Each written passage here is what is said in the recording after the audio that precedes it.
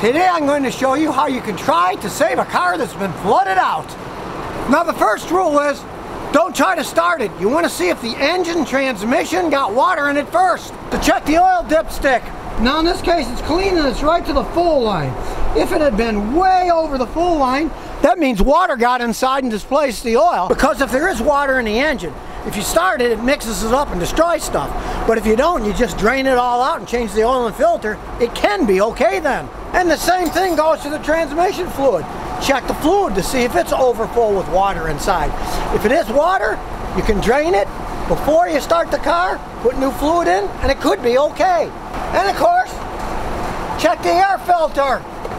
And it's dripping and full of water. You know water got in the engine, so then you need to do this. So in this case, you take out the spark plugs. You pull them all out of their holes, so then there's no pressure to be built up when you crank the engine. So now if there's any water, the engine will just suck it in and spit it out the spark plug tube holes, and you put the spark plugs in after the water's gone.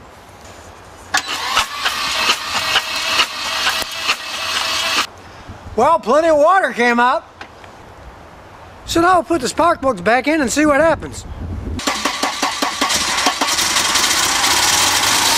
So if your car recently got flooded out, now you know what to do in the first place. And hurrah, the sun's coming out and saving Houston. More quick fixes on the Scotty Kilmer channel.